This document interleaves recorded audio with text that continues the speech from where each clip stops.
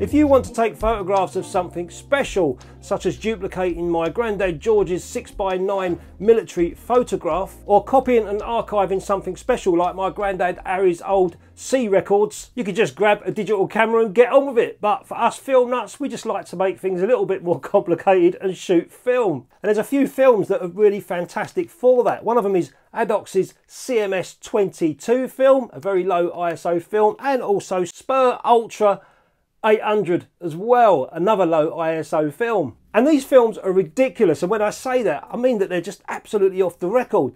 These things are ultra high resolution, totally pin sharp and grain free. And if you have a look on ADOX's website, this is what they say about their own film. They say CMS 22 achieves grain free enlargements up to 2.5 meters diagonally. You what? 500 megapixels out of one frame of 35mm film? That's totally insane. I don't know how they equate to that, it's all mega stuff, but sounds good to me. And with the films being so slow, they're not ideal for pictorial stuff like street photography. But I should imagine that these films would be ideal if you're doing still life or something, or maybe landscapes or seascapes, anything where nothing's going to move and you can use a tripod and a cable release. You're going to get some fantastic looking negatives. Sharp, bags of resolution, maybe 500 mega things. And my friend Neil Legg sent me these films to play with, and also the Spur developer. I have shot CMS 22 in the past, but I've used, I think it was D76 or ID11, one of the two, and I just got absolutely crazy contrast.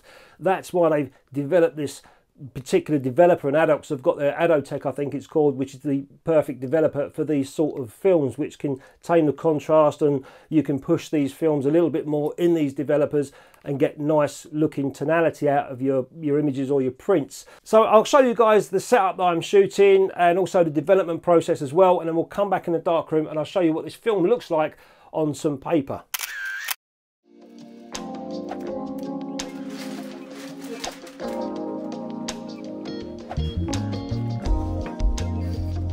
So the idea of putting this parchment paper against the window is I didn't want any sheen going on these shells. They're quite shiny, so I didn't want this light coming from the window outside and giving any highlights or bright sheen on it. I wanted it kind of looking a bit flat and a bit dull, because I know this film is packing contrast. In a moment I'm going to change the scene around and hit these shells with contrast and see what happens, but for now I just want to get a nice flat looking photograph on these shells using this paper. And this paper's off-white, it's not bright white. It's the same paper that you get in fish and chip shops or takeaway food shops, but it's really good for this sort of work. You might think to yourself, use a bright white background, but just off-white is quite nice. So I'm going to play around with this shell and see what I can get with it, just different angles, and then change around different shells, and then I'll change the whole scene around and do some different lighting to get some contrast and see what we get out of that film. So I've got the camera set up on the tripod boom, and I'm not using any bounce light to come back in this way. I'm just facing the shell towards this window, and I've set the camera up, which means I can then look through the viewfinder and move the shell in any way that I want. And the most important thing for me when I'm doing this is to leave a little bit of breathing space around the shell area. I don't want to be so close in that there's, the shell's not breathing really. So a little bit of background would be nice. And I'm just focusing on this part here. And I'm at f5.6, and it's coming back the meter at 1 second with this film. So I'll need a cable release. So I've just checked my light meter, my spot meter, and the background is a little bit brighter than the part that I want on the shell.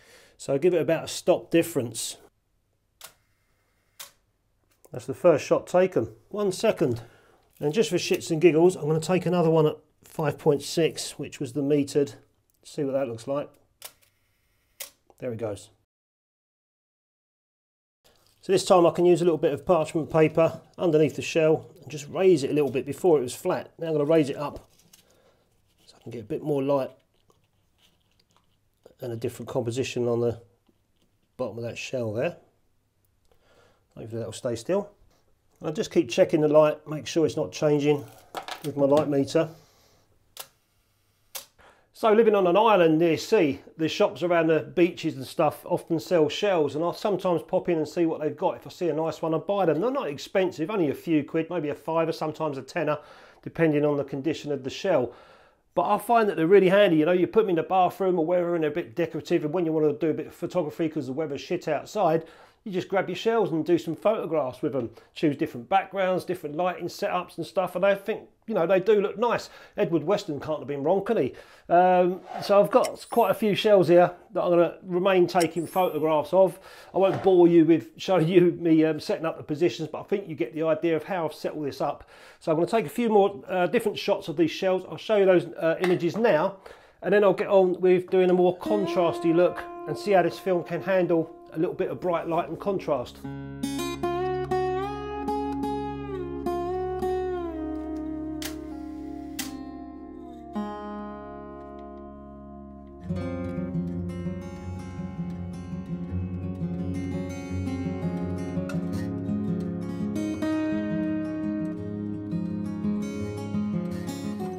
So that's some of the window shots done. This time I'm going to use this grey background, which is what I use for headshots and portraits in my room. And also a light stand. I've got to be careful because I've got a kebab skewer on the top of it. And that's just to hold the shell in whichever position I want. And I'm not obviously looking to get the full shell in the shot, otherwise you'll see the light stand and the kebab skewer as well. I'm looking to get parts of the shell, so real close up, not macro, but just very close up stuff. So we'll turn the light on. This thing's quite powerful. Hey, there you go. And you can see on the video camera how it kind of going to look. So you can see we've got the dark side of the shell there, dark side of the moon, bit of Pink Floyd, and the shadow in the background. So we can work around this, use the other shells in the same way, and see what interesting photographs we can get with this.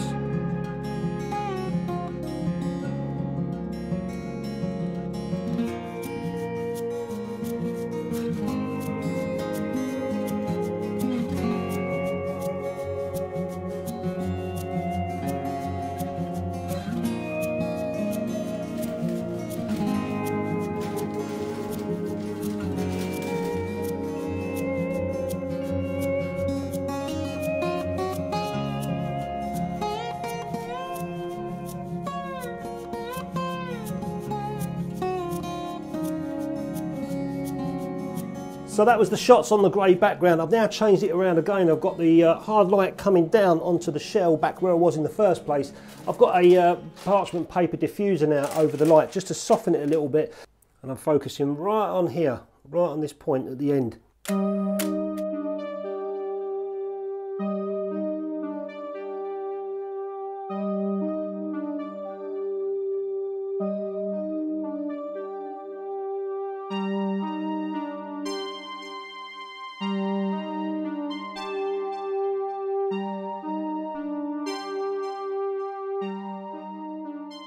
So that's all my shots taken. I think I had a couple left, but I'd done pretty much what I wanted to do.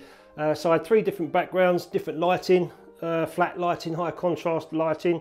So we'll see how these come out. I'm going to go and develop these now. I'll bring you guys along to the development and let you see how I developed this film in that Spur Developer. I've already tried it, and I have used this film before, but not in Spur Developer. So, and I know that it is a fantastic film, albeit very low ISO. So if you're going to go out on the streets and do some street photography with this, you're going to be really wide open on your aperture or a slow shutter, depending on what you want.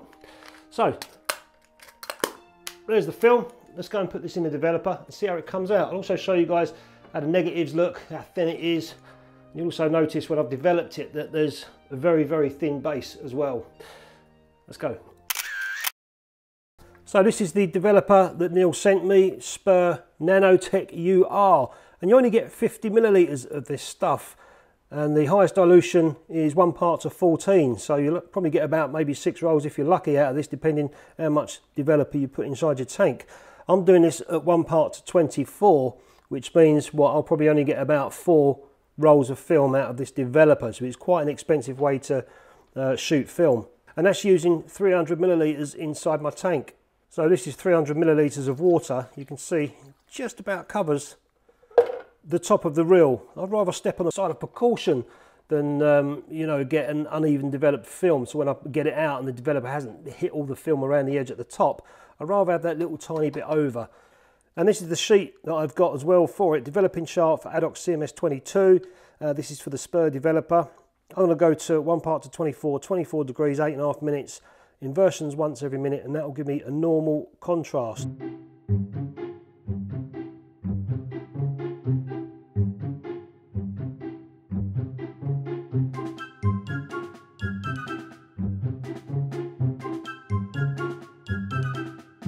It does say to use stop bath and not water, so for those of you that are used to using water, I use water a lot for stopping my films. This film, it's recommended to use stop bath. I can only gather that it's so sensitive that the tiniest piece of developer left on the film after you pour it out, when you're using the stop bath, it kills it straight away. That's the only thing I can think of. So once I've developed, I'm going to stop it and then fix it. Then I'll give it a good wash and we'll see what we get.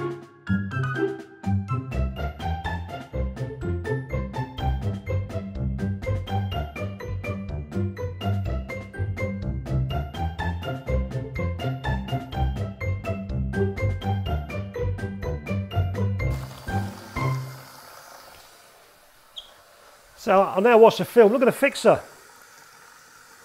Don't want to get water in there. Look at the fixer, look at the colour of it when it's come out. So it needs a lot of washing, this film. There we go. Oh, we've got something, that's good news. And there's the film now, all done, fixed nicely. Nice development, and they look pretty sharp as well. Let's get these dry and I'll show you them on the scans, and we'll have a little look at the grain and the sharpness. See what they look like. So the negatives are quite curly. I can't flatten them down on the light box to show you, so I'm having to hold this one and keep it tight in my fingers. But you can see how nice the negatives have come out. Very easily printable. And there's bags of tonality there. But look at the detail in that. They come out looking really nice. And I'll show you the base of the film, you'll be surprised. Look how transparent that is. I can't see any density on that whatsoever. In fact, if I had a densitometer, maybe a trickle, but I can't see it. It's totally see-through.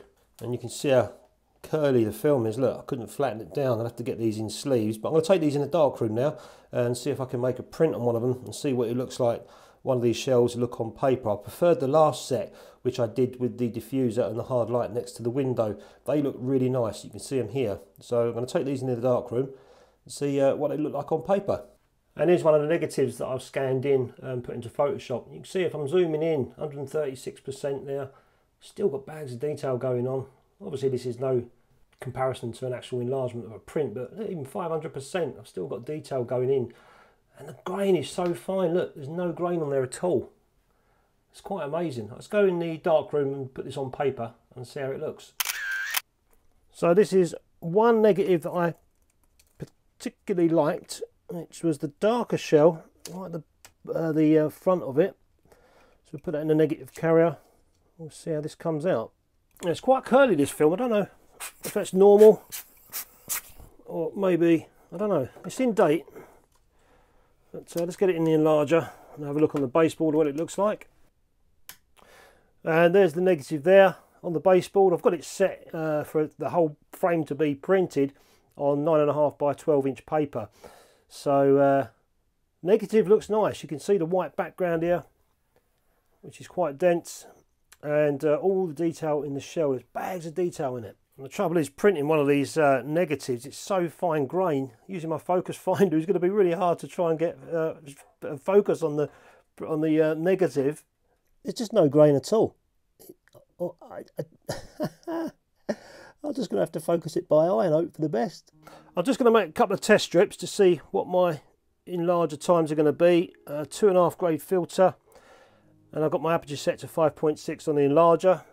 I think that's one of the beautiful things about film photography is all the variables that we can use, developers, films, and you know, if you can really nail yourself down to one film, one developer, one camera, one lens, and really master it, you can go a long way with it, you know. Whether this is the sort of film that you would want to master, I don't know, but maybe for this sort of work that I've been doing, you know, still life stuff or whatever, it's quite enjoyable. Right, let's do this test strip. You can see all the tests that I've been doing trying to get this right, and I think I've managed to nail it. The most important part for me was to try and get some density in the background, because I didn't want that the whiteness or the same brightness as the actual paper or the inertia of the paper. So I went through all these tests here, and I started off with a 2.5 grade filter, and I ended up split grading. So I ended up going with a contrast 0 and a contrast 5. The contrast 0 was going to put some density in that background for me, and then the contrast 5 was just going to boost the contrast. and the only way I can tell when I was getting density on the paper was to cover the paper with my finger, and then after developing and fixing and drying out, I'll be able to see the whiteness of the paper because my finger was covering it. And I started to just get where I needed to be. And this is the first print that I've made, but I just haven't got the whiteness down. The background's too light, so I'm going to have to go a little bit longer on 0 and try and blend that in. You can just see the background's coming in. I could put a black border around it, but I feel like the black border on this print would distract you from the actual shell. So I just want to try now get a bit more density around this background. But you can see the beautiful tonality in this shell. That's why I chose this one, the dark colours with the white inside and all the tones. I thought it was lovely. But I just need to try and get a little bit of density on the background itself. So a little bit longer with a contrast 0 filter, and I should be able to nail this print. So just a little tiny bit longer with the contrast 0, and exactly the same little bit of dodging around this area, and hit that with contrast 5 a bit more, and I've now got the background in, which is nice. I don't know how that's coming out in the video, but other than that, man, that shell is so sharp. I've got a bloody hair on it as well, but I'm going to enlarge this and see what we get. So I'll just raise the enlarger head as high as it can go, like I'm doing a massive print, and I'll put a small piece of paper under there and see what the detail looks like. So that's about as large as I can go. What's that? Probably about 20 inches on the long edge there. There's my hand over the shell. Let's do a small portion of this with 5x7 paper and see what it looks like enlarged. So I can't really tell when I'm blowing it up on this one. My enlarger just seems to slip out of focus a little bit when I'm doing prints this size. But one thing about this is you start seeing all the imperfections of the negative. Look at these little tiny marks, little dust spots and stuff on it. Whereas this one, you don't see them at all, but I'm really happy with this. Boing, boing, boing, boing. So that's the first time that I've used these sort of films in the specialised associated developer. I must admit, I'm quite surprised at the results I've got. Very sharp, very, very fine grain, can't even see it. High resolution, couldn't quite get there because I can't print that big. But, you know, there's a lot of films out there for us to play with and try out. I've got my favourite films, you guys have got your favourite films. But for still life stuff, indoors and whatever, I might give this another dabble. Also going to try the spurred film as well and see how I get on, because I certainly like the sharpness, the tonality as well with those times that I developed in spur. So let us know, guys, if any of you have used this film. If you do, or the spur, what do you use it for? What do you develop it in? Let us know. I'm sure myself and others will be interested to know. I hope you enjoyed this video, playing around. I hope it's given you some ideas and inspiration, if anything else. I'll catch you next time.